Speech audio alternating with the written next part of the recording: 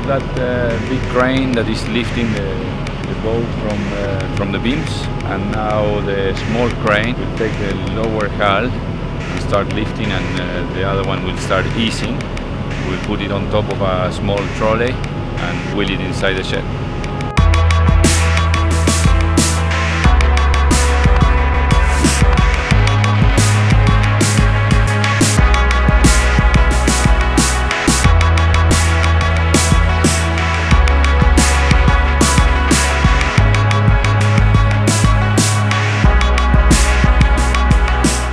The guys have been working just about around the clock to get this done.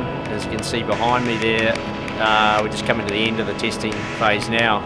We've done pitch pole loads if the boat goes over, and side loads, dagger board cases. The boat's strapped down to some pretty substantial weights and have hydraulic rams down there pulling and tweaking it in lots of different directions over the loads that we should ever see on this out on the water, and it's all going very, very well.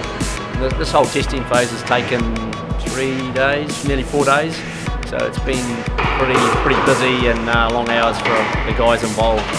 You know, it gives us as a sailing team a lot of confidence to see this, and for the whole boat to come through, you know, successfully with these tests. We're looking forward to getting on the water and get out there sailing with it. So it's quite exciting to see it all happen.